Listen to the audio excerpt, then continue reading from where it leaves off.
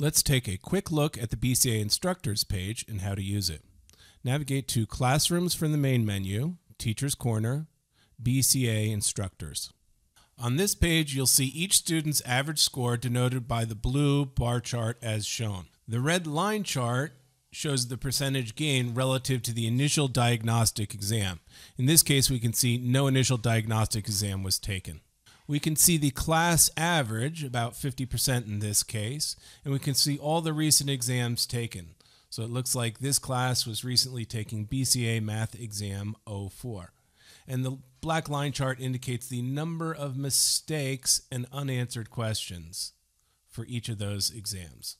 The table that reflects that data is shown below, and that can be filtered in any way you want to. So for example, if I just wanted to check Emil's scores, I can do that and the chart will adjust to reflect that. So I can see how Emil has done on his recent exams.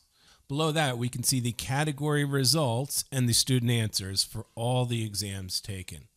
That way we can check really quickly what categories does this class need help in. We can see they need work in geometry, combinations, permutations. Probably not surprising. Those are two of the more advanced sections of the exam. Also, least common multiples, greatest common factors, angles, triangles, prime numbers, and divisibility. These are lower scores in the neighborhood of, it looks like 29%, 29%, respectively. So these are areas we might want to investigate further as a class.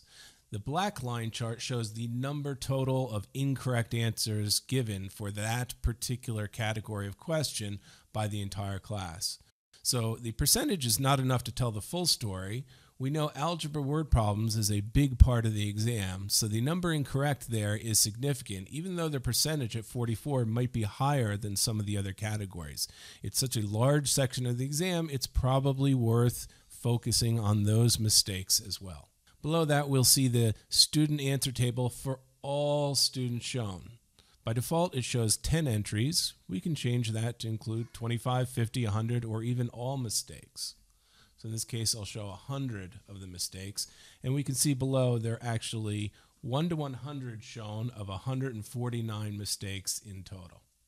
And by default, that shows it by exam and by question number. So I can see questions, say, for example, on Math Exam 04, question number 4 was repeated twice. So there are 2 mistakes on that question. Same for number 5 and 7. In this way, I can see some of the questions that many of the students got wrong at the same time. Additionally, I can filter this table as well. So if I wanted to look at, say, Safa's mistakes, I can see all of Safa's mistakes as a result. And if I wanted to filter by exam, perhaps only the mistakes on the BCA Math Exam 04, I can filter by that as well. And as a result, I'll see there are 14 mistakes Stafa made. That includes wrong and unanswered questions. In this way, I can quickly track what categories, what difficulty of mistakes are made, and zero in on the particular questions I might want to review with this student.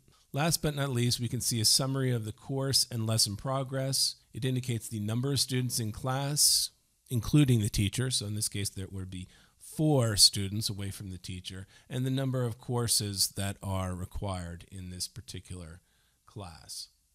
We can filter that group to see their progress through each of those courses in the following manner. I could select my group, and perhaps I want to see if they've done BCA Stage 1 Math. So we saw earlier they did not do the diagnostic exam according to our student averages chart. Let's confirm that that's the case. So I can see their Stage 1 Math progress is not started down the list. So they have not done their diagnostics. That's correct. I could look a little more closely to see what math exams they have done. So I'm going to filter for BCA Math exams for the group.